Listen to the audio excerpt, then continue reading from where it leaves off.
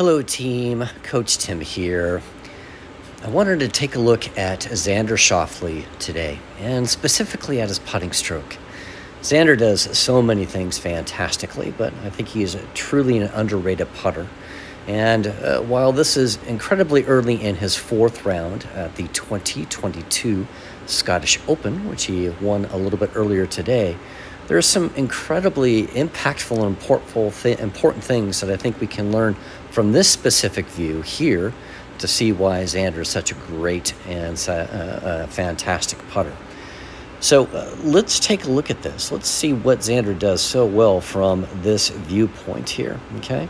And, you know, there's basically two things that I want you to notice immediately. Number one, where does Xander strike the golf ball? And he strikes the golf ball almost smack dab in the middle of his club face there, okay?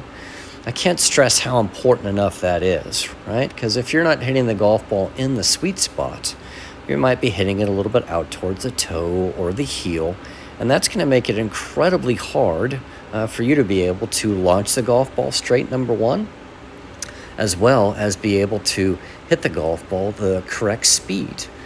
So, you know, the more you're not hitting it in the sweet spot of the golf ball, the more that there's going to be some tendencies to have that golf ball launch at a different speed based upon what you're thinking at, okay?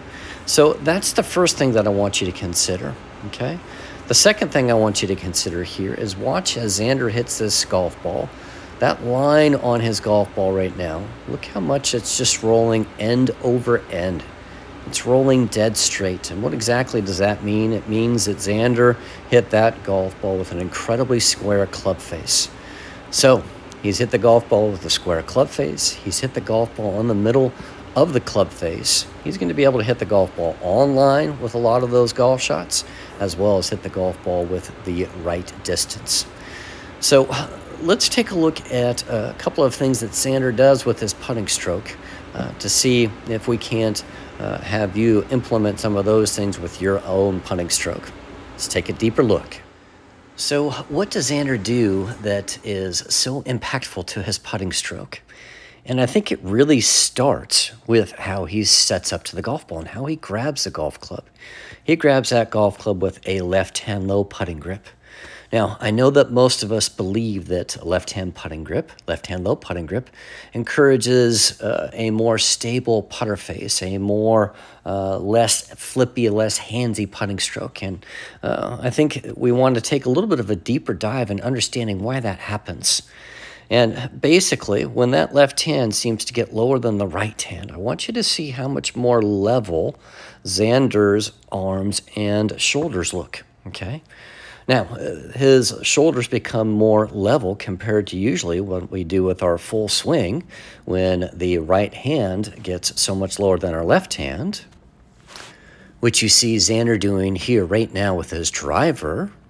Look how different his alignments are with his shoulders based upon that grip being so different.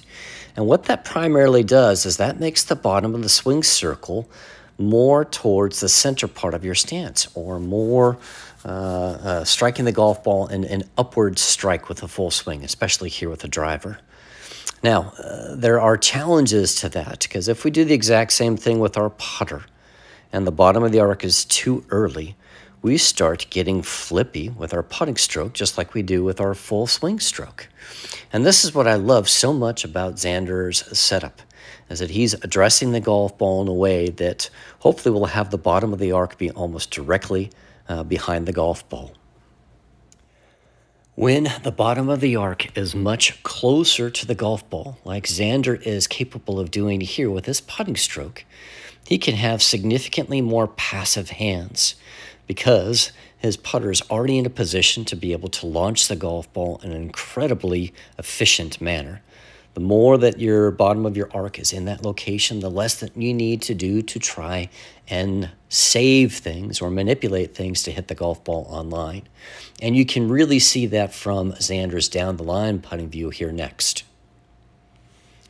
Now, it's not only about how wonderful Xander's bottom of his putting arc is, but you're also going to see here too that passivity, that lack of a need to feel like you need to save things or manipulate things with your putting stroke, because the bottom of the arc is so special, is one of the reasons that Xander's putting stroke from this view is also so spot on.